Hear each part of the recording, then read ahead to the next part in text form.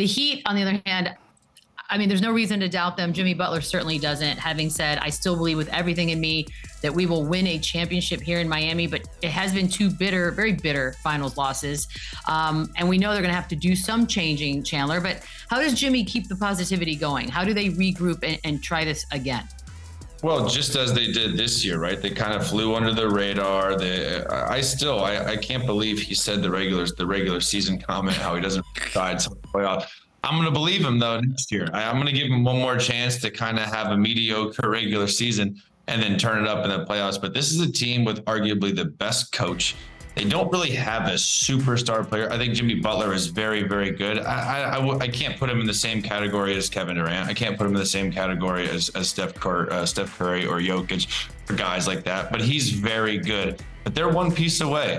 They need something else. They have a lot of decisions to make this summer on Max Strus, on Gabe Vincent. But this is a tough-minded team. This is a team that is used to being slept on. This is a team that has that culture that's going to grind. They're going to get better. They're going to continue to develop all these players.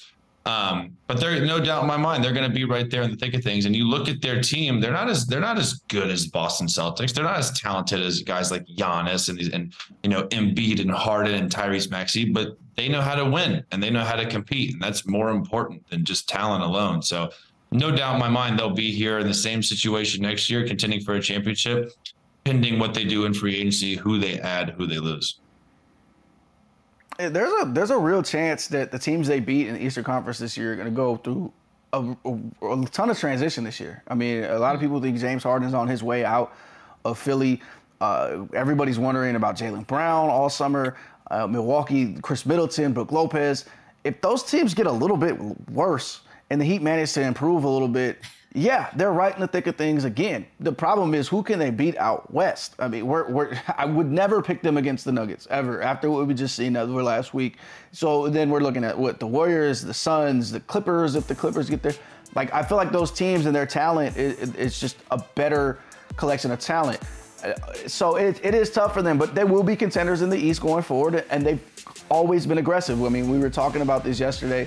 Their history is to be aggressive and to figure out ways to improve that roster and to find these diamonds in the rough. So if they lose Gabe Vincent, it would not shock me if they find the next Gabe Vincent. And if they lose Kyle Lowry, it would not shock me if they go find another veteran point guard to fill that role for them. And whether it's this summer or whether it's next February, they just seem to always do that. And it's a great organization over there, and they know what they like in their players, and they know what they want going forward. So, I mean, since the bubble, they've been around. Conference finals.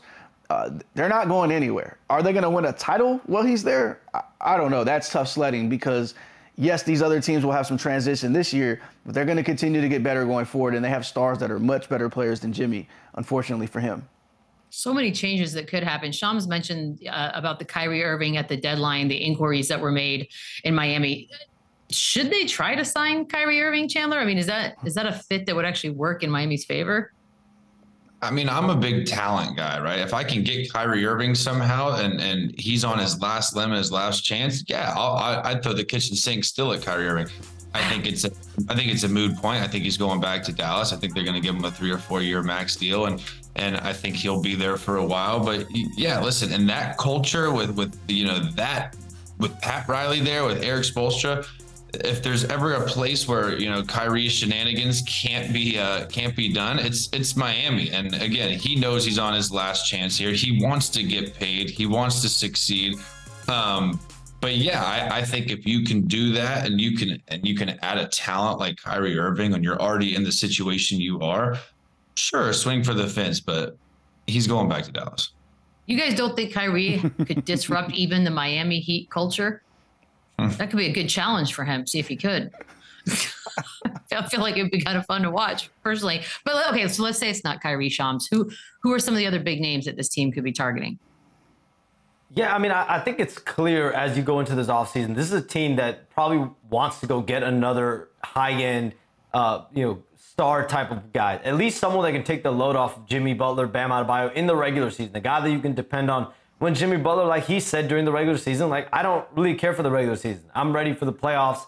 And we saw he can flip the switch come playoff time. He said it before. He doesn't care about all-star games. Doesn't care about the regular season. He even told Jared Greenberg of NBA TV he doesn't care about the Hall of Fame. So this is a guy who clearly, he's saying it, cares about winning a championship. And I think what this Heat team needs is a guy that can help with that burden, at least in the regular season, come playoff time. And so we'll see who that guy is. I mean, Kyrie Irving, they made an offer for him at the deadline. It was a little too late. It was right before the trade happened to the Mavericks.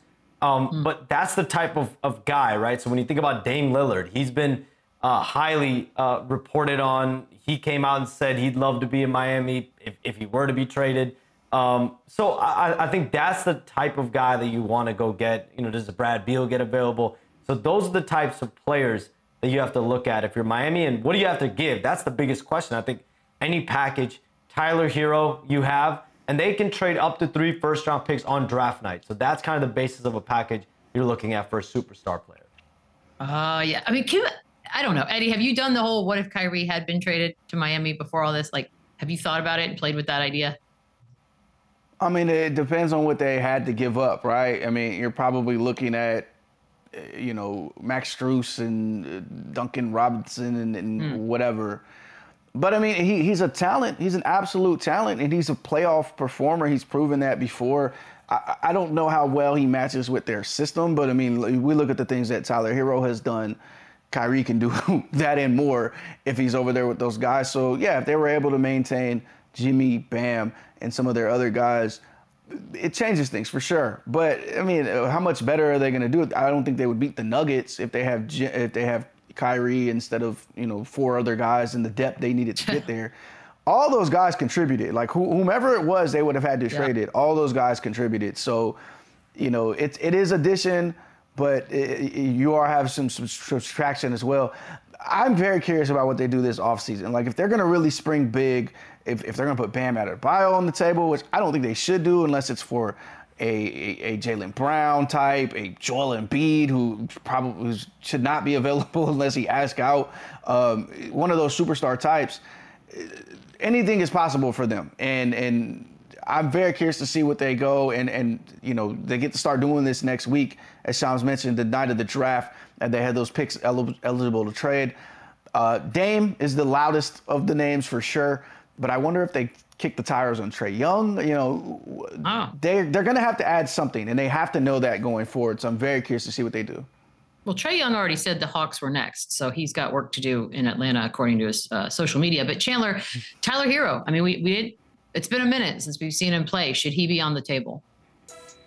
I mean, I think, he is on the table, but also it's what have you done for me lately? And he wasn't there in the most critical part. And obviously it's not his fault. He suffered a freak injury here. And Tyler Hero is a hooper, and he's exactly what they need. Sure, if they can go and get a Jordan Clarkson or someone like that this summer to kind of replace him and go get you 15 to 22 points a game, and you can put Tyler Hero and some picks in a package to go and get a Kyrie or a Dame or a Trae Young. I love Trae Young there. I do think Trae Young as a second, third option on that team and that culture, I think that's exactly what he needs. But, that's a long shot too. But, yeah, Tyler Hero, he can play, and he's young, and he could technically be their future scoring starting 2 guards for years to come. He's that good. He's that much of a talent. But it's all about, I think, again, what the guys touched on, what they're willing to give up, and they have a lot of assets, so they're in the driver's seat with what they can do, and it'll be interesting because they're already a great product now without making